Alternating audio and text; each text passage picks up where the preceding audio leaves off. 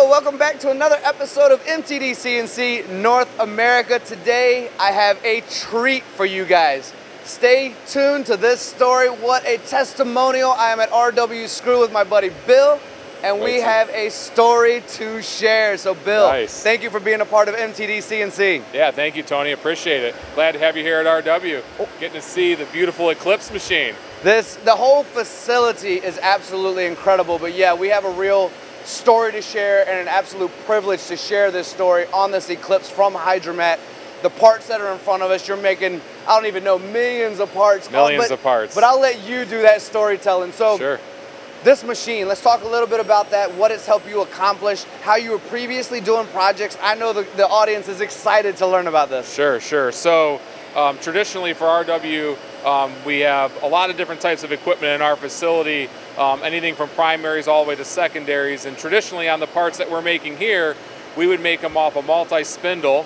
They would be blanks at that point, and then there would be about 7, 8, 9, 10 different operations following that, taking weeks to complete a given part on there. So it's a lot of operations, a lot of labor, a lot of tooling that goes into that. Fast forward to our Eclipse, we're able to do very similar type of stuff, drop it complete in 22 seconds, 23 seconds on there. So I go from, I have an 8-week lead time on something down to I can put a part every 22 seconds in a box. You know, Bill, if you were a sales guy, I wouldn't even believe you right now. The story sounds too phenomenal to be true, right? It felt like it was too phenomenal to be true when you first start a project like this because, you know, you're so used to your traditional machining methods, how you've always done things for many years. You see something like this and maybe the first thing you think is, how are you going to do it? You know, Hydromat was very supportive. They helped us through the project of it, and here it is. It's a beautiful thing. Yeah, and in essence, this Eclipse from Hydromat has 12 stations, so it's like having 12 CNC machines, because you mentioned this would have been done on 5, 6, 7, 8 machines with labor across the board. And something we emphasize a lot here at MTD is reducing handling, meaning let's not move a part from one machine to the next machine. I mean, that's setups, that's possibility for tolerances to be out. I mean, there's so many mistakes that can be made. You're doing it all in one here. Yeah, it's funny you say that, because one of the things that often goes unseen in a project like this is the overall handling and quality. So you got to think about the parts. Every time I'm going to a different operation, I'm moving those parts around my building. My scrap rate actually reduced going into a machine like this because I wasn't getting as many nicks and dings on the parts, constantly handling them in and out of the machines. It's all done in one machine now. So you do get that.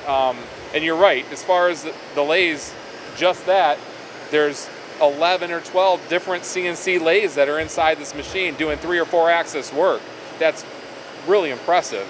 It is impressive. Let's talk a little bit about the machine in the sense of its flexibility, right? Because I know you're utilizing the Heimbuch products as well, which is easy, quick change. And when you and I have talked before about how long it used to take to switch from job to job, now you're able to do it in minutes instead of hours or days, right? Correct. I could, previously, if I were changing, it's a family of parts that we run on this machine. And on my multiple spindle machines, it could take me 2 days to change over between jobs. If I had to do collet changes, it could take me a day just to change the collets, let alone everything else on here. On this machine, I can go part to part that are similar in size of like a hex size in 30 minutes. Wow. 30 minutes. And I stopped one part and I started the next part, and I'm running parts getting palletized right here. I can go from a hex to a round in 3 hours. Wow. And that, again, the Heimbuch product allows me to be able to do that because it's a quick change collet. I just go in, turn the collet out, put the new collet in. I do it 12 times, and within that 3 hours between the collet changes and then setting the machine up, I'm running a whole different part altogether. What's really great, I think, about that story is that also you don't have to worry about the tolerance of it, right? It's the repeatability of that Heimbuch product, pulling in and pulling out. It's quick, yes.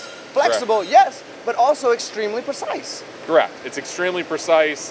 You know, the fact that a lot of the, a lot of times when you're doing collet changes and stuff, there's more to it than just the collet itself. In this case with the Heimbook, you just have that main collet that you're pulling in and out. And yeah, it's precision ground product. It's phenomenal. We use it in a lot of different places beyond just even this machine, but it just adds that much more valuableness to this machine. Yeah, you're right. You're absolutely right. And we talked a little bit about this part that you're making here, and I believe you mentioned 22 seconds. Now, yes.